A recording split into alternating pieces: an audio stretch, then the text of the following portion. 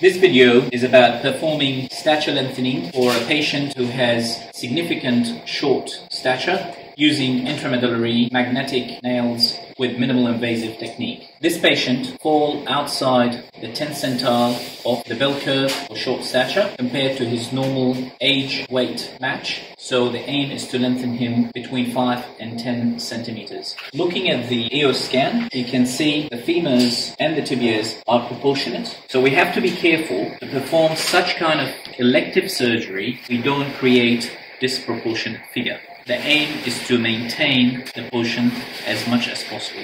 When performing this surgery, we do one leg at a time. We scrub and regrade. The patient is normally positioned supine with a slight tilt to the opposite side. Ideally, we put a sandbag under the lower back in order to achieve AP and lateral X-ray without changing the image intensifier position. The first step of this procedure, considering that the patient is significantly short, is to release the iliotibial band. The iliotibial band will be extremely tight as we lengthen. We perform this through a small incision at the proximal aspect. You can feel the tight band in the iliotibial band right here. It's softer here, softer there. Right here, it's very hard. So we're just sliding down over it, under tension, releasing the fascia. You can feel the tension easing distally where it inserts. And now it's soft there, soft there, soft in the middle now too. Performing this is relatively safe as there is no neurovascular structures in this region. So we've estimated the end of the nail is going to be here. We're going to come approximately at least 11 centimetres, around 15, 16 centimetre mark here. And that's in the area of the bone called the diaphysis. It's a narrower part of the bone and that provides better stability.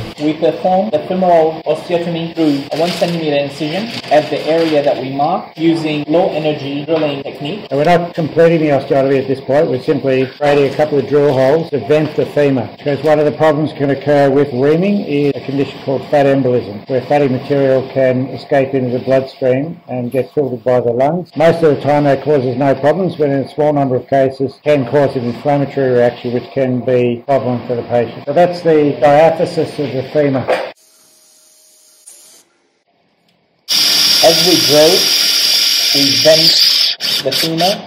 At the same time, we use cold fluid irrigation to avoid any heat generation. Heat generation can prevent bone healing. After venting the femur, we move on to perform the nail insertion. We identify the entry point of the nail. We choose piriformis fossa entry. We use a guide wire that gives us an indication where the piriformis fossa entry is on the AP plane, and then we do the same thing on the lateral. Using a 2 centimeter incision, we make an opening in the skin, subcutaneous tissue, and the deep fascia aimed at the piriformis fossa. We use a guide wire to identify the entry. This is the entry point. It's perfectly positioned in the center of the femur. The entry point looks very good on the lateral as well. We gently advance the guide wire into the femur and drive the wire using the wire driver into the canal. We double check the AP and the lateral views and it looks central. As you can see, the whole procedure is done through very small incisions.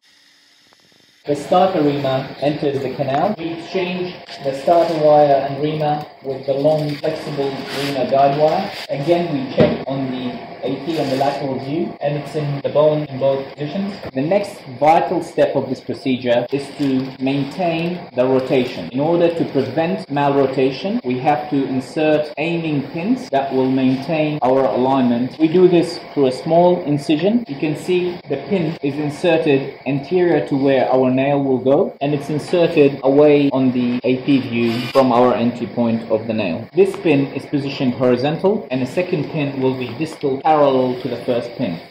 It's very important that we get the alignment correct.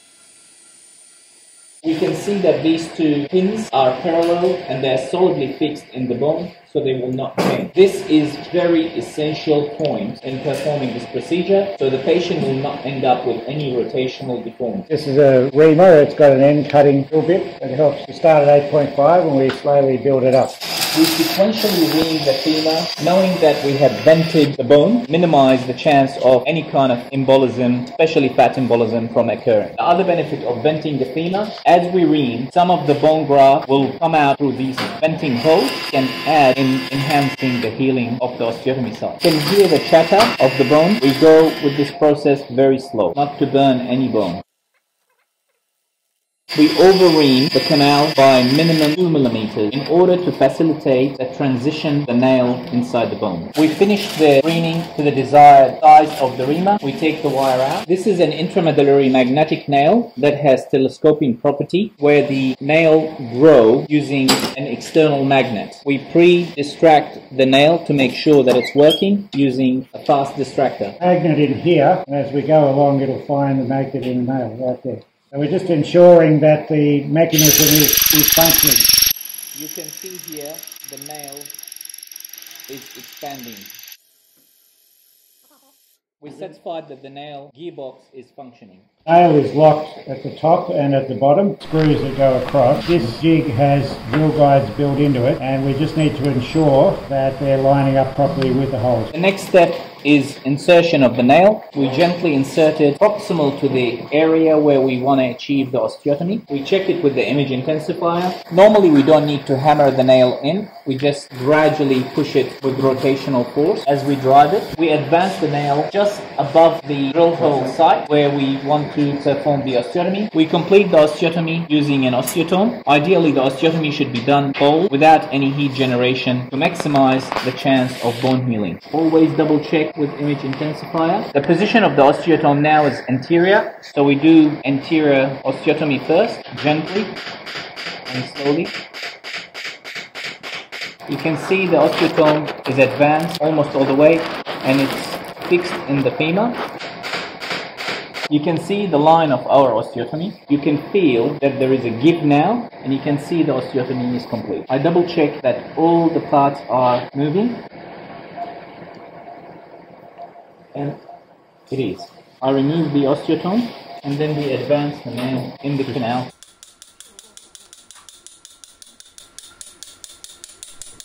You can see the nail is advanced in the femoral canal, and it's very important to see the benefit of these wires. Regardless of how good is the assistant, the femur tend to rotate. We are externally rotated by around 10 degrees, which we will correct. I would ignore the rotation at this stage. We lock the proximal screws and then we restore the rotation and then lock the distal screws. The two proximal screws are inserted with the aid of a drill guide.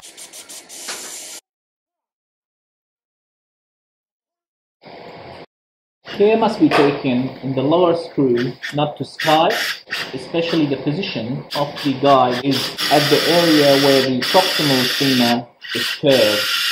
The proximal screws are well positioned. The next step of this operation is to restore the femoral rotation. We use the guide .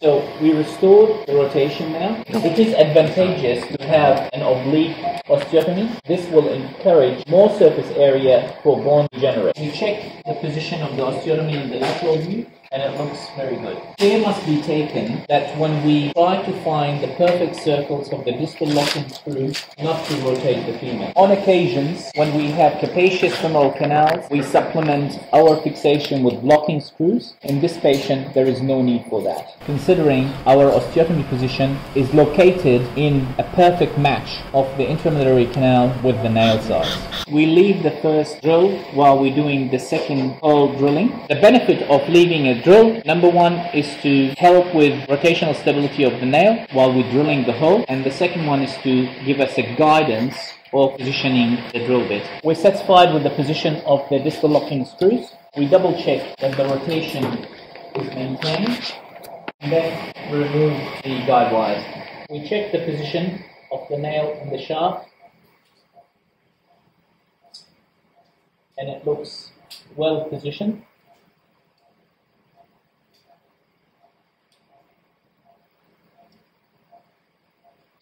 We check the position on the lateral.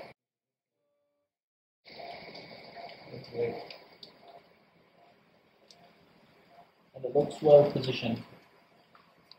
In the old days, this procedure used to be performed using an external fixator frame like the Elizara frame or the circular frame, while now this procedure can be successfully performed with very small cuts on the skin and all intramedullary without any protruding implants from the skin. We can see the magnet on the x-ray.